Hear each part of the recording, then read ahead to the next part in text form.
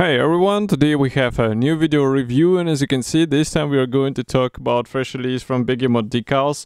This is something we haven't reviewed for quite a long time, but we have here, I would say, a worthwhile release. It's a decal set for Ka-52 alligator, so it comes in 1/48 scale, and it should be handy with various kits. As far as I remember, Zvezda and Trumpeter are producing this. So definitely it will be a good choice for modelers who would like to assemble something different from out-of-the-box markings. And of course we have a commercial sample here, so it means you will get exactly the same stuff if you order it from official Begemot website. So first of all, I have to note that the packaging hasn't changed. We have Ziploc bag, we have also decals visible through the rear side. It's easy to open bag, and I will just take everything out in a second and we will take a closer look together. I can see that we get also the backing paper now for the decals. I think it was not included before, at least as far as I remember. So first of all, I suggest we start with the decals, and here we have quite an interesting choice of the decals. So first of all, this decal sheet is dedicated to various numbers of the aircraft, and as you can see we have a lot of symbols here, no segmentation whatsoever, so you have to be careful while working with this. But if I zoom in, you can see that printing quality is really good and there is nothing to complain about.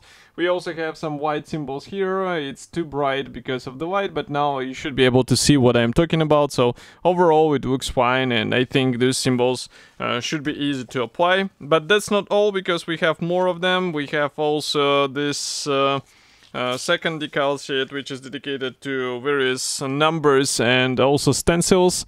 So here you can see that we have a lot of things, again, printed without any segmentation. So pay attention to which symbol you actually need.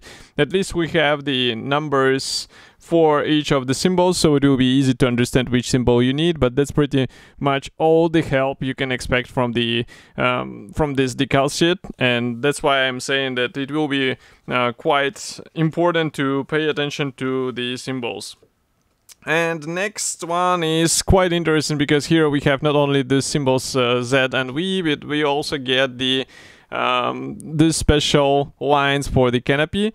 So I'm not sure if they're visible on the camera. I hope they are, because these are actually those special eject lines which are breaking the glass, and they are included as a decals.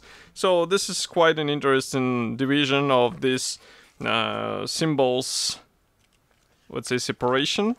And now what I'm doing is trying to open the marking guide, because marking guide is printed in color here, and I will place this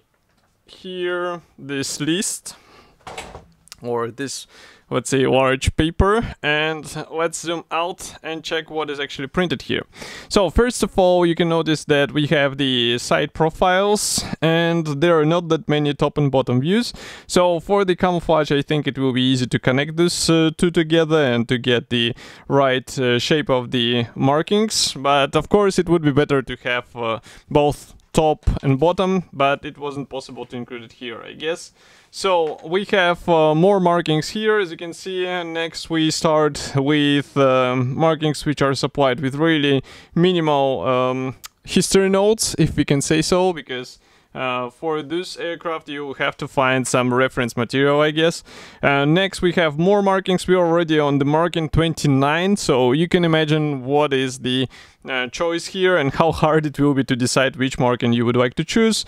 So here we continue with the marking already 40, and we have aircraft here from, I will need to pick up this paper and check it, because it's interesting where it's coming from Egypt. So I haven't even known before that this aircraft is actually operating in Egypt, which is quite interesting in my opinion.